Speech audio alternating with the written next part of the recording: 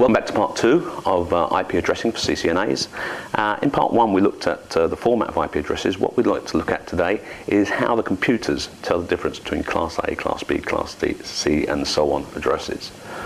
So let's start straight away. It's all very well saying that we're going to have a Class A address and the first 8 bits are going to be considered network and the last 24 bits are host.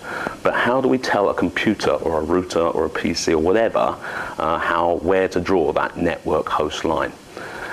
So what was decided to do was to have the most significant bits tell the computer whether it's a Class A, Class B or Class C address.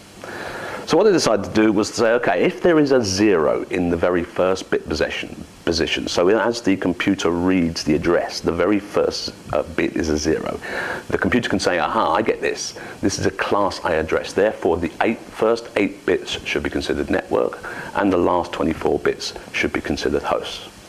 So as it reads the address, it sees the first bit, it sees it's set to a 0, it says Class A address. Terrific. Let's carry that on for a Class B. Okay, how are we going to tell a computer that this is a Class B address? Well, we can't put a 0 in the first bit position, because if we do, that means it's a Class A. So we're going to have to set the first bit to a 1, it's the only other option we've got, and we'll set the second bit to a 0. And therefore, if the first 2 bits are set to a 1 followed by a 0, then the computer can read those bits and say, okay, I get this. This is a Class B address, therefore the first 16 bits should be considered as network, and the last 16 bits should be considered as host. Let's follow that along then for a Class C. We can't put a 0 in the first bit position, because that would mean it's a Class A. We can't put a 0 in the second bit position, because that would mean it's a Class B. So we have to put the 0 in the third bit position. So if the first 3 bits are set 1, 1, 0 with a 0 in the third bit position, that means it's a Class C address, 24 bits network, 8 bits host. And I guess you can imagine what we do for a Class D. A Class D, a multicast address, is essentially the 0 in the 4th bit position, and so on. So if we are forced to put a 0 in the first bit position for a Class A, let's have a look at the possible range or ranges of networks that we've got available to us. We can go from all 0s in the first 8 bits to a 0 followed by all 1s. We can't do anything about the first 0, that's set, that says that this is a Class A. And if we now convert those into decimal, you now see that we've got a range of network addresses from 0 decimal up to 127 decimal. In other words, we've lost a whole bunch of our network addresses. We've lost 128 of our network addresses. So we've only got 128 left from 0 to 127. However, we're going to reserve a couple of those. We're going to reserve the first one with a 0 in the first, all 8 bits set to 0.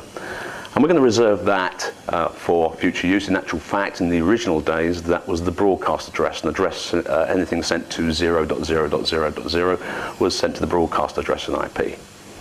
We're also going to reserve the last one. That's 0 followed by 7 1s. That's 127 decimal. We're going to use that as a test address or loopback address. You may well know that if you ping or test an address like this is 127.0.0.1, you're actually pinging yourself. So you're testing your own local protocol stack. What that means is, with those 2 taken away, we have the available range on the Class A, range of addresses, of from 1 to 126. So we've got 126 Class A networks, but that's helpful to us.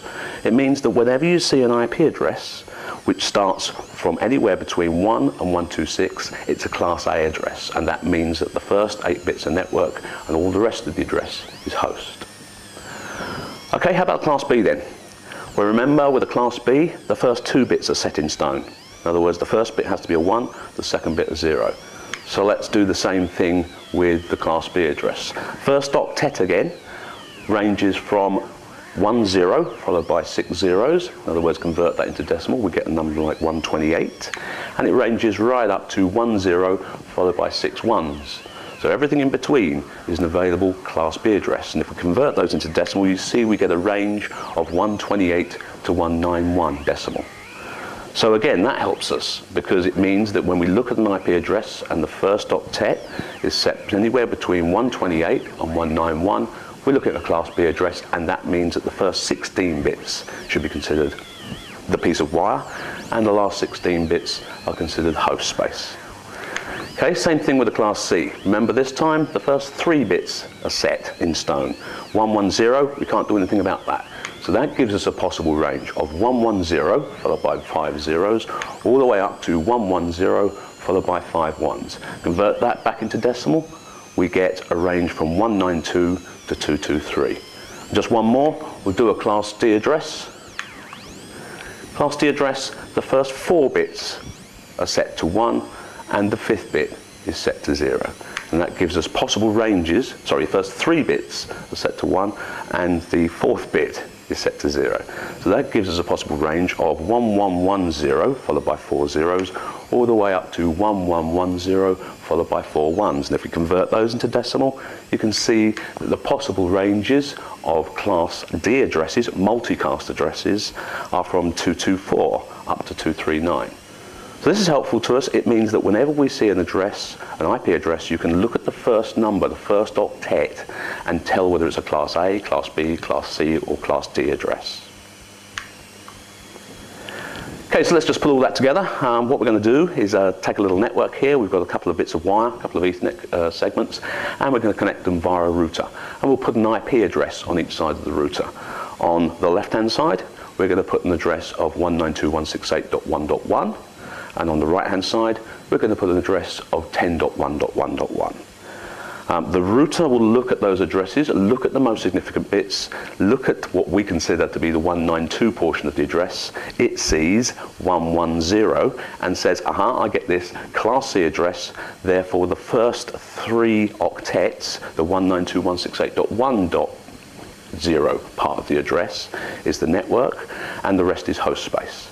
On the other side of the router, on Ethernet 1 there, it looks at the address, it sees the first bit set to 0, says, okay, I get this, this is a Class A address, therefore the first 8 bits should be considered network, and the last 24 bits should be considered host.